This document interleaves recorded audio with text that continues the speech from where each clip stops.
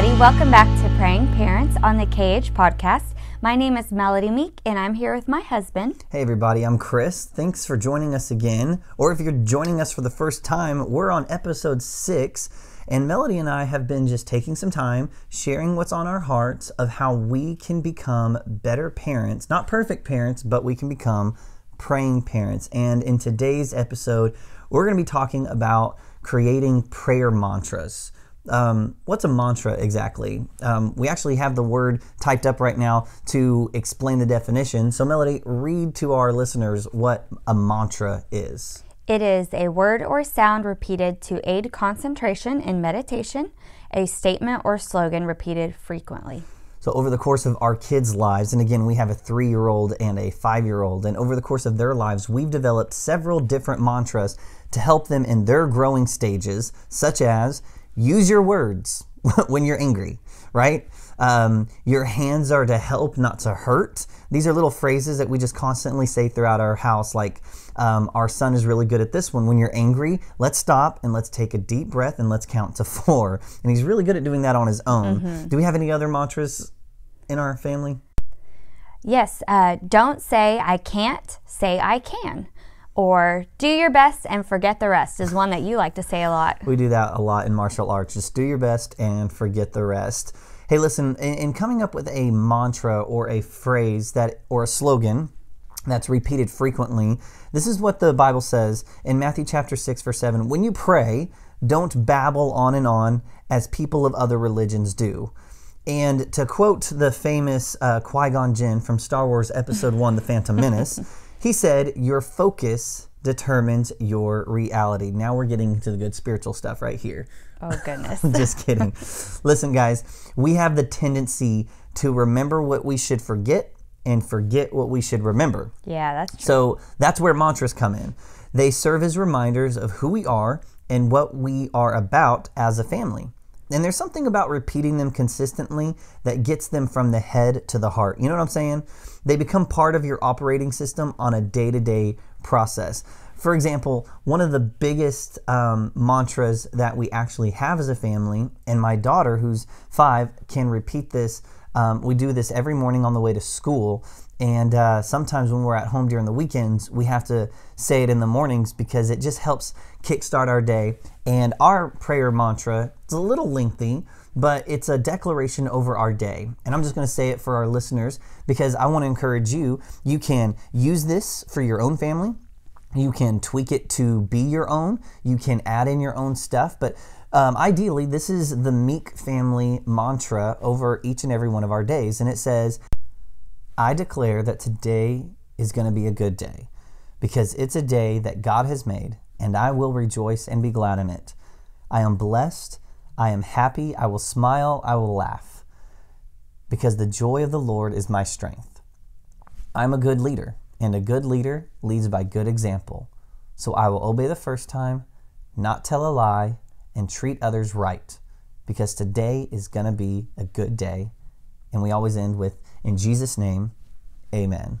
So in a way, we're helping teach our children how to declare over their life God's promises, God's establishment, and it's a prayer. So we are dedicating it over ourselves, but we're also pointing it back to Jesus. Well, it really helps set the mood for the morning, especially if the morning has gone off wrong. Yes. With toddlers, that can always happen. Hey, listen, or teenagers. Come on, somebody. We know how mornings can go.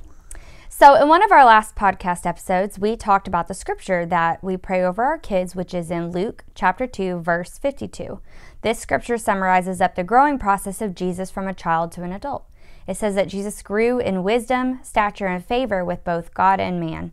This is a prayer mantra and a theme that we pray over both of our children on a continual basis.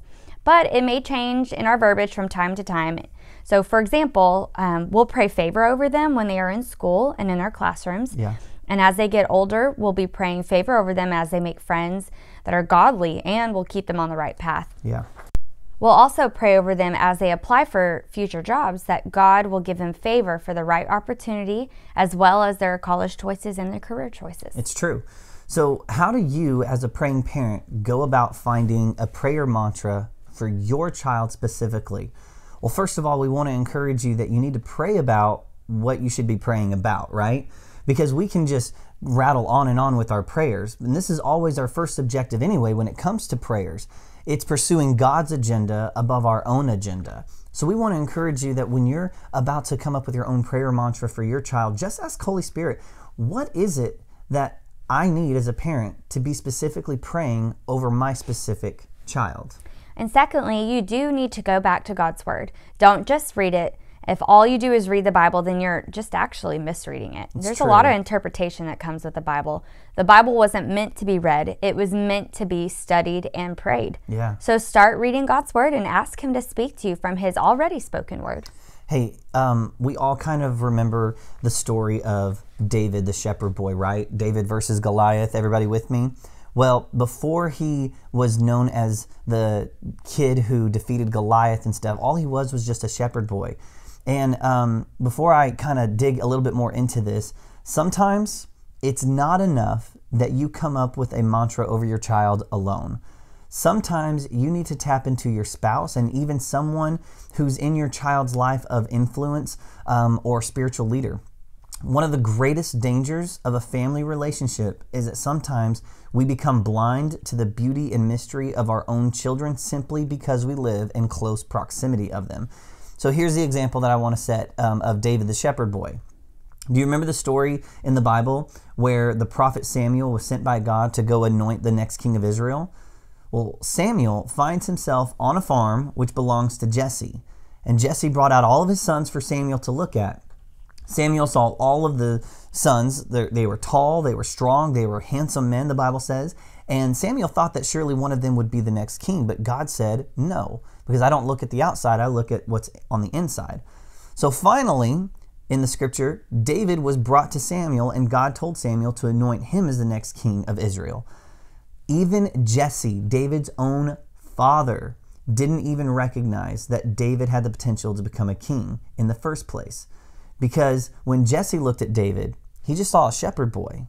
But when Samuel looked at David, what did he see? He saw a king. Sometimes we need a fresh set of eyes to establish a new vision for our children. Yeah, that's really good. No, so one of our primary responsibilities as parents is to help our children identify their life theme. We need to help them find the sweet spot where their God-given gifts and God-ordained passions overlap. We were very intentional about naming our children like most parents do. Names carry deep meanings, and they even foretell of who and what your child will become. So after a lot of prayer and consideration of the names we should be giving our children each time we were pregnant, we knew that these names would be their life themes. For our daughter, we named her Harmony Dawn Meek. And hey, it's not because we named our daughter Harmony because your name is Melody. No, not at all. We actually had a lot of different signs as we were praying for her name that kept pointing out the name Harmony, and it was something that just like resonated deeply in both of our hearts, and we were like, you know what? Even if other people find this cheesy, we know God is asking her to be called Harmony. So it's because God told us that our daughter would grow up to be someone who would be a peacekeeper. Her name means the peaceful song that brings forth the morning light. We combined the meaning of harmony and dawn to create her full meaning, the peaceful song that brings forth the morning light. And the theme scripture that we have spoken over her life is actually printed up and framed in her room, which says, "Let the morning bring me word of your unfailing love, for I put my trust in you. Show me the way I should go, for to you I entrust my life." Psalms 143:8. And for our son, we named him Colin Alexander, which means victorious defender of mankind. Sounds an awful lot like a superhero, right? And he is our little superhero. That's because he is. He even entered this world like a little superhero. His life theme is to be a hero, to be here to serve and to help and to save people, but not to save people in a way that, only Jesus can. He's here to help save people, to point them to the true hero, which is Jesus. And his scripture that we have spoken over his life, and also like Harmony, it's printed and framed in his room, is from the scripture Joshua chapter 1 verse 9, which says, "Be strong and brave, do not be afraid, for I am the Lord your God, and I will go with you wherever you go." It's really funny to see how they already are at 5 and 3. They're already fulfilling a lot of what we prayed over them and named them as.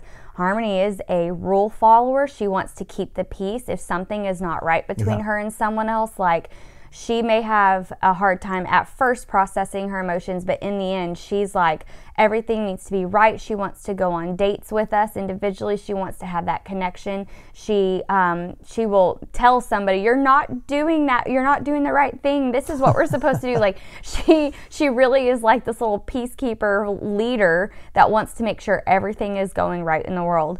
And then Colin, he literally is just like this super empathetic kid, but on top of that, he's like super active and physical and just wants to always be a little superhero and pretending to be one and wanting to fight the bad guys. And but his empathy skills, I know, is going to bring so much of that, showing people who God is. Like, he'll be able to be really close and relate to people because like he's just so empathetic, and he'll be able to reach out to them in ways that others probably wouldn't be able to, and hopefully bring them to God out of all that. And absolutely. It's really fun to see that. So even if your kid is not 3 and 5 like ours are, your kid's a teenager, your kid's grown up and moved out of the house and has kids of their own, listen, that means you're a grandparent, and you can be a praying grandparent just as much as you can be a praying parent. So absolutely. Today we want to encourage you to ask God to reveal a life theme, a prayer mantra, and a scripture that you can pair with over your children and over their children if you are already a grandparent, because never underestimate the power of a praying parent or the power of a praying grandparent. Yeah. And when you can pair those kids' lives with a theme scripture and a mantra, if you will, your prayers are like amplified. And when you repeat it constantly, it's just speaking life and blessings and hope for their future. So today, as we close, we just want to encourage you, take some time and meditate and ask God, hey, what is a life theme? What's a prayer mantra? And what's a scripture that I can be speaking over my children? And maybe you want to be like me and Melody. Maybe you want to just print it up off of your home computer and frame it. Rather, it's in your room. Maybe you print it just to put it in your Bible. Maybe you print it and you put it in their room. It's something that they can see, that you can see, and it's a constant reminder that God has a plan over your children's life. Yeah, and God could even give you different verses for different seasons for absolutely. Each child. That's good. He's always, involved in our lives, and he knows what each child needs as they grow. So that's good. Well, listen, guys, that's all the time we have for today.